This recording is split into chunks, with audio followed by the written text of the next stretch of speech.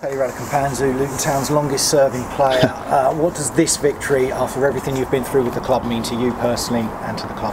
I'd like to use a real big win, I don't know how long we ain't beat Watford. It's been over 15, 20 years, so to get a win today it's marvellous from the boys, everyone that contributed. Carlos come on and scored the penalty. Elijah's good work, so after all these years for Luton to win Watford at the Kenny, it's unbelievable.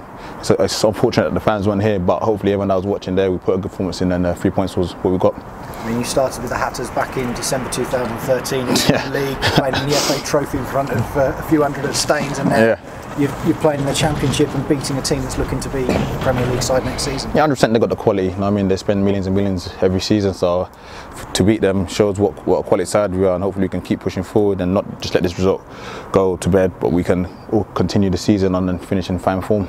And how much is the build up to this game? I mean, the fans, it's one that the fans always look at. Yeah, 100%, yeah.